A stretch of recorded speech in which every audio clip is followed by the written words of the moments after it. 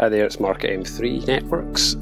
Hope you're all well and everyone's staying safe and getting to grips with working from home. A lot of you will be using Microsoft Teams to communicate with colleagues, etc. And one of the things I just wanted to share with you, which wasn't very obvious actually, was if you're having a call on Microsoft Teams, how do you add in another person to the call? So how do you get 3, 4, 5 people into a call? Now if you're all in a group chat, you can just hit the call button.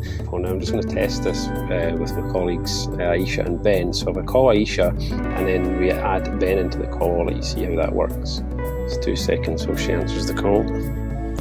Hello. Hey Aisha. Hi. So I'm just gonna conference Ben into this call. Now yeah, it's not very obvious and I had to figure this out earlier. So if you click on show participants here, it'll show you who's in the call and then it allows you to invite other people.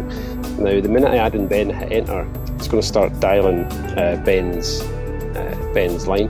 Hi Ben.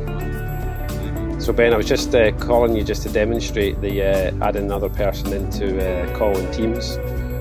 So it's just to show that I've got you and Aisha connected on the call and how I can add other people in. So so thanks for that. I'll let you get back on. We'll end the call there.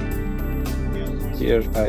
That's how you can add in multiple people into the call in Teams. So hopefully that was helpful. Take care. Catch you soon. Bye.